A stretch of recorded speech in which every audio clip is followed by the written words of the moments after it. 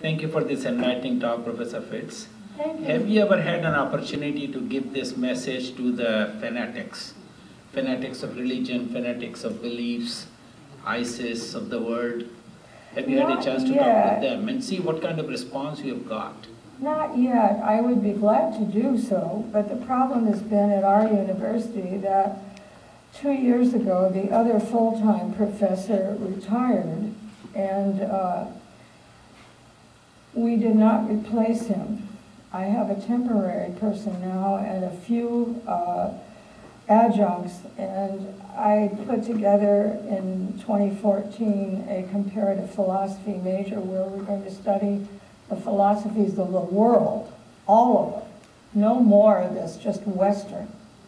So to make a long story short, I'll be glad to, but it's just been go night and day to try. Can you imagine those of you who teach that last semester I taught 3 courses in 7 independent studies? You know how much reading I had to do for those independent studies? So that's why not yet, but I'd love to. But Professor Hicks, this is a rhetorical question. Will they listen to, even if you are going to talk to them? Oh, not all of them, but it doesn't mean that people never listen. And I don't think it's smart to go into the lion's den and just, like if I went to a Donald Trump, one of his, whatever you're going to call him, you know, I'm not sure what to call him, are you? So he'd probably throw me out. You know, he throws a lot of people out, so I would imagine I'd get thrown out. But if within a crowd, there are these people that, especially young people, and they're not sure which way to go, and maybe they've never been told about something like ahimsa. Believe it or not, I started teaching at Mount St. Mary's years ago in California, and a young lady said to me, I couldn't believe it. She said, I've never studied ethics, I don't know anything about morality. I try to hold myself together and not fall down. I kept a straight face and I said, really? She said, yes. So there are a lot of them out there I think we could reach, but I don't think we want to walk into a room that's just full of them. You can debate somebody, that's fine, but I think you're right. Go ahead, you had a question.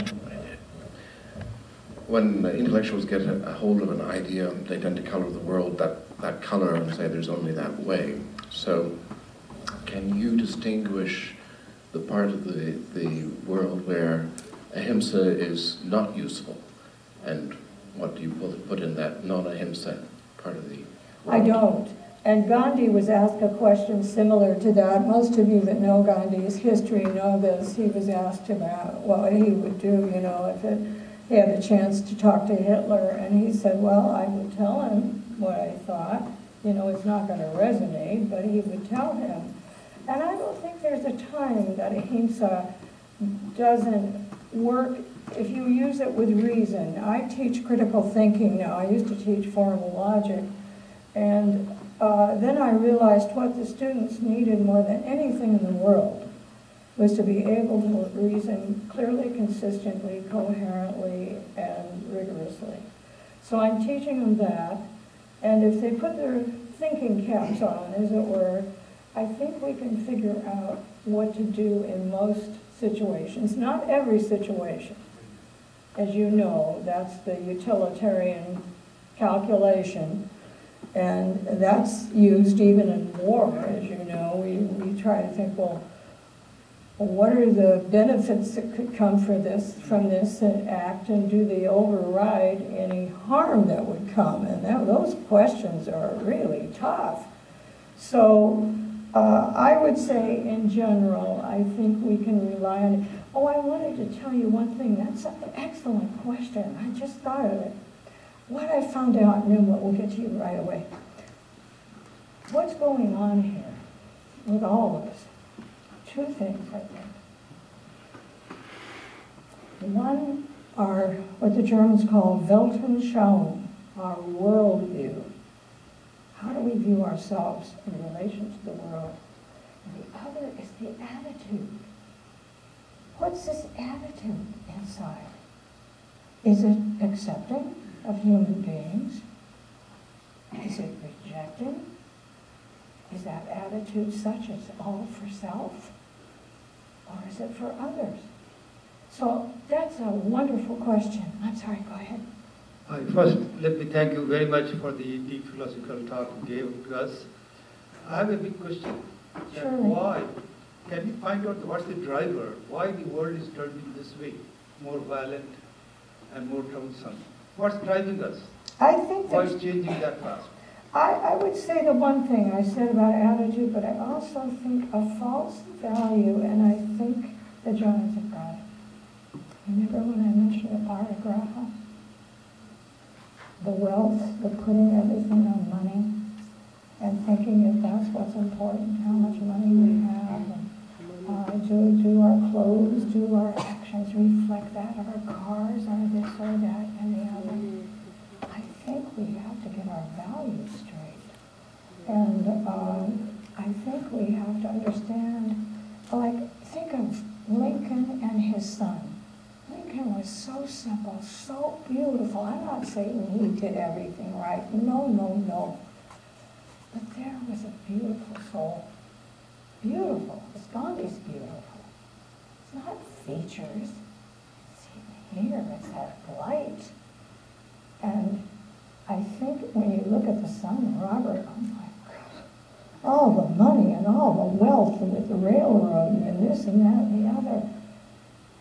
Where do your values go? Again, the Giants are telling us you've got too much stuff, and I do. Then you're too focused on it, and you want to protect it. And you do that to some other people. What are you doing? You're trying to get on my property. We have something on our road. I can't believe it. Mostly, I live in a wonderful little village, in many villages in Connecticut in the north, in Woodstock. And if we get on her property, oh, she's ready to take us to task. My dog got in with her donkeys. I thought she was going to have a condition. She said she was going to shoot them. And I told her, here I practiced my ahimsa, because you know I love that dog. So I said to her, no, you're not going to shoot. Just in that voice, no, you're not going to shoot the dog. And she went, like that. But she quieted down. I lowered my voice. I didn't yell at her. I didn't tell you to touch my dog and no, la, la, la, la. I said, no, you're not. And she softened. Now, this doesn't solve all the problems, but it's a lot of it. Because the individuals make up the collective. And I think we've got to get our values straight. Does that make sense? But how to propagate that? As you are saying, that we have to change the value system, we have got corrupt in that respect. How to curve it now in different direction?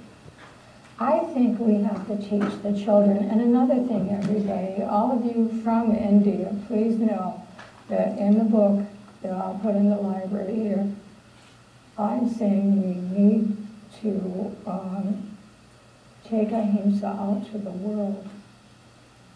Yes, it's India's. Yes, she did it. Yes, but give it as a gift.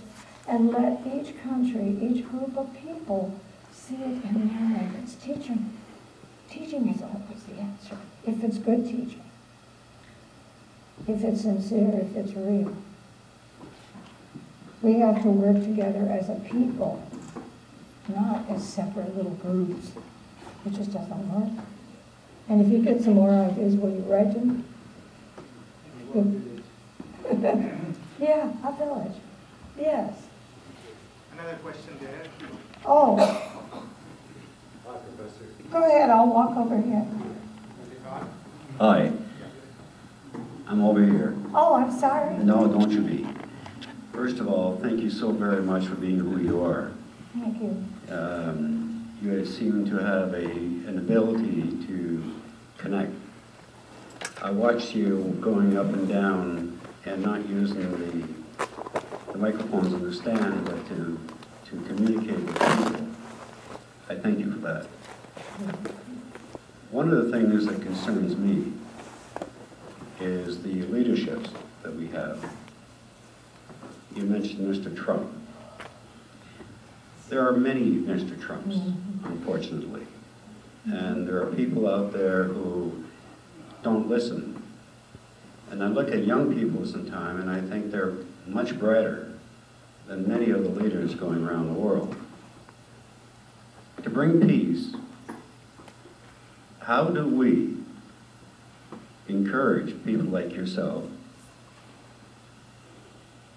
to welcome the respect and dignity of others, to live together and love each other?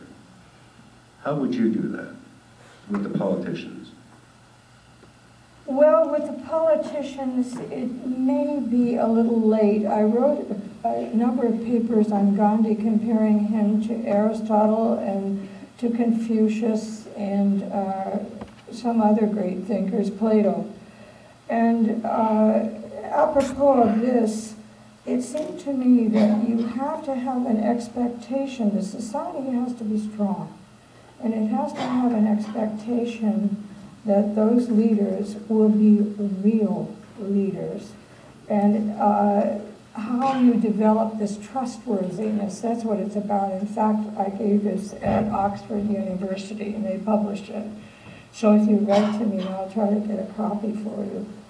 I think that all of us need to concentrate on the children. I'm not saying it's too late for adults, but sometimes it is. So let's work where we can work with the young people, as you said, who many of them are showing. My former student here, he's now at one of your colleges at Brock, and he's getting his master's there, and then he'll come back with us to do, probably in New Mexico, to do his PhD, and just the same kind of work that I'm doing. And several more of them are wanting to do this. They're realizing we are a family of human beings, period. And I think if everyone helps in his or her way, we're not all able to directly affect leaders, but we can affect the people in our families. We can affect husbands and wives can work together more strongly than they ever have before. Grandparents can be, they kind of, as you are, a beautiful family. And I think that, I was thinking about that last night when I left you, how they look up to you and how they're a continuation of your values and your beliefs. Is this a class coming in? Oh, okay. So I think in little and big ways. Now, we always think of a big fix, don't we? All of us do, right? I think we just do. It would be easier. I don't think it's going to be a big fix. Do you? I think it's going to be a lot of action on all of our parts. But please, please don't be complacent. I gave a talk not long ago. I kind of shocked myself. And these beautiful giant people. And I just saw what one of my dear friends, who's a Sanskritist, thought. He's seen it. I saw complacency. These some of the people and the giants of all people. And I just kind of let loose about not being complacent. It's easy for all of us. We're tired. We're so tired. All the things they expect of us nowadays that our grandparents didn't have to do. Paperwork, this, that, the other thing. We'd like to say, hey, go away, world, you know. Pull the covers over your head. Go away, world. This isn't the time for go away, world. This is the time for us to act together and not let differences separate us. Where did we get off with that one? We've got to look at our religions and look at those parts that seem as if they're divisive. All of it. And think about it. We don't want it anymore. Go ahead, I'm sorry. Is that up here? I'm going to pass it back. I just want to say one word, and that is, in Unitarian circles, we have a phrase, love is a more powerful force for good than fear. Absolutely. And I think a lot of what we fight is fear. I'm going to pass it back. Okay, here, please. Oh, somebody over there? Okay. Professor, you touched upon aparigraha and distorted values in today's world. Do you think the root of all this is desires? When the desires go a little out of control, they turn into greed, and that leads to all kinds of other forms of manifestations of violence and... Well, you know, in the Bhagavad Gita, which you will be studying, that's what they talk about. It translates, and it's karva kappa. It's kind of,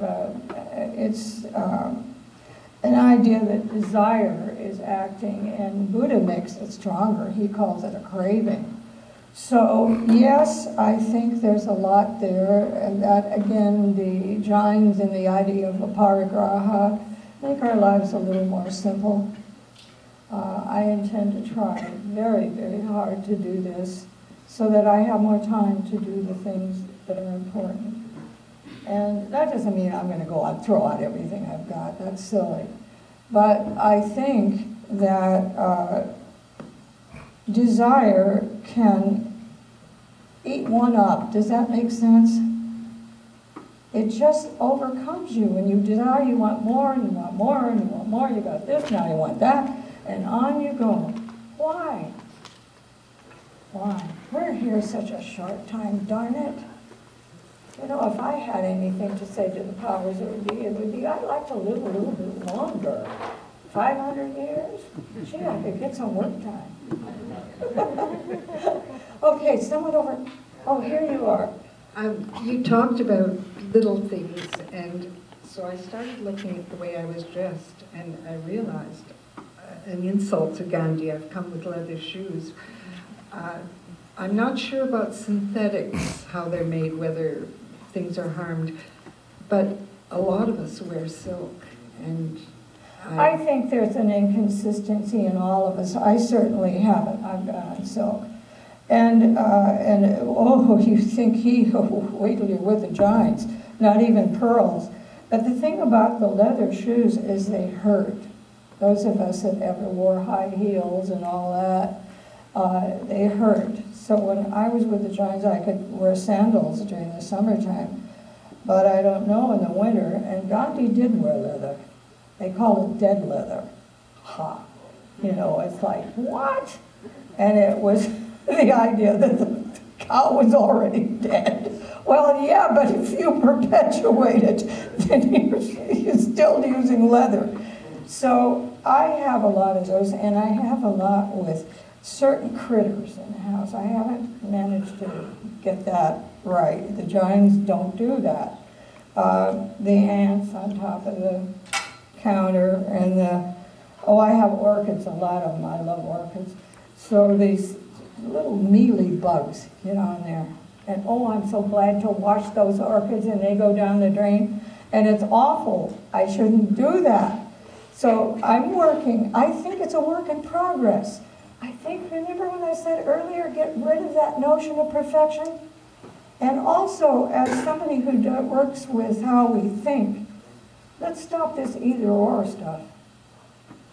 Things are gradations. Yeah, go ahead. Where are you? Oh, I'm sorry. I will first like to be excused because I have just walked in. I'm a visitor in Canada, but I've been a social scientist and a professor in Indian universities for the last 10 number of years. And we do teach Gandhi. We do question. Today I have, I think on my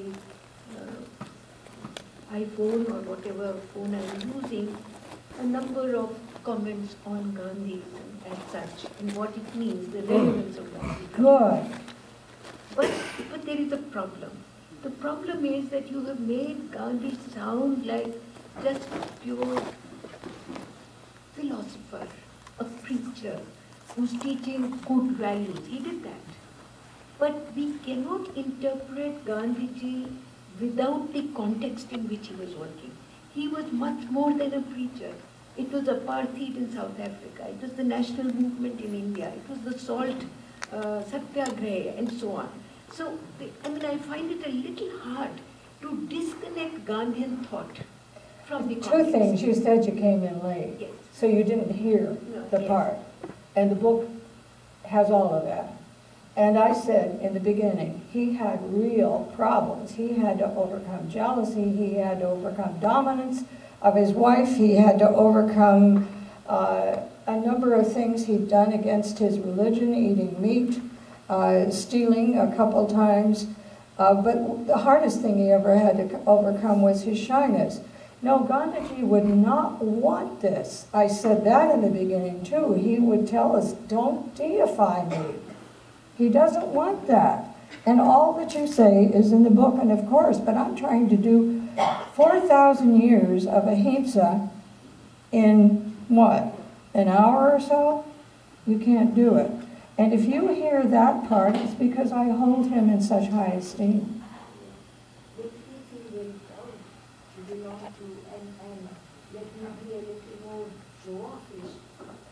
I was a student between 1946 and 48 when the Fitz movement and Gandhi was released.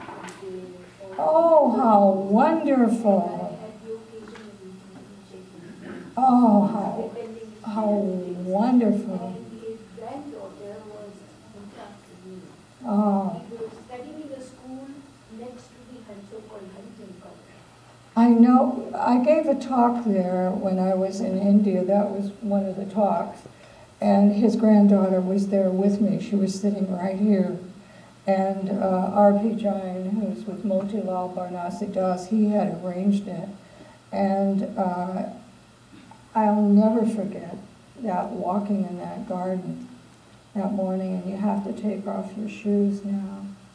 And you walk and you feel the dew and you know what happened. And you just got goosebumps all over you. And you look at a case. Here's the beauty of that aparigraha I keep talking about. You know what he's got? There's a big thing on the wall with glass.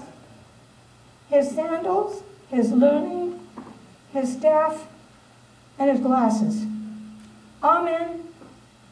That's what he had. And I tell myself when I get ready to go somewhere, Hope, what are you doing? May I not last question? Yes, yes. Hi.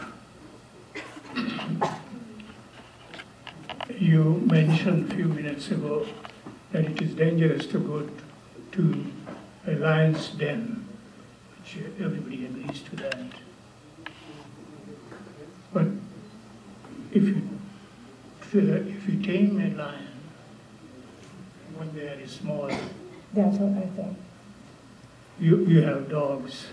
The dogs are tamed. That's right. To be polite, to treat people nicely. So So my that question answer is. to you too. Start when they're young. That's So my it. question is, you are talking to people here whose mind is already set in many ways, different ways. Have you talked to the kids and the reaction? Oh yeah, I'm a teacher. Talk to the kids who are being indoctrinated by ISIS and other people. I will in time. I told you why I don't have time right now, but I will. No, but right now, have you talked to the kids in school about ahimsa and what is their reaction?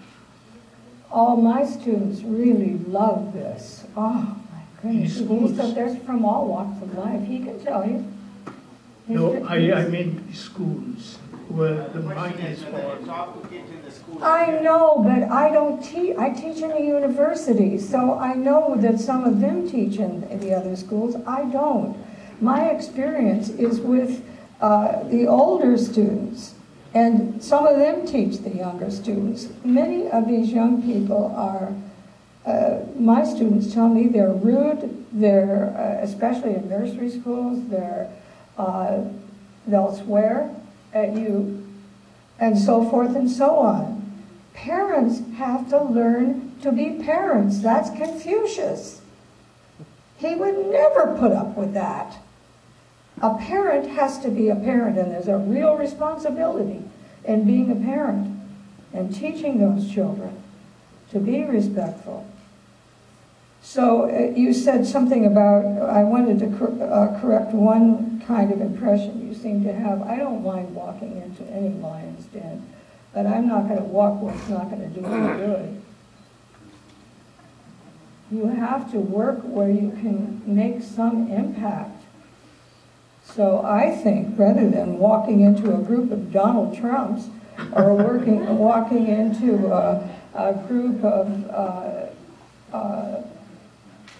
people who have never learned anything, the sociologist would know more about how to deal with young children than I, but I certainly can inspire them. I can do that.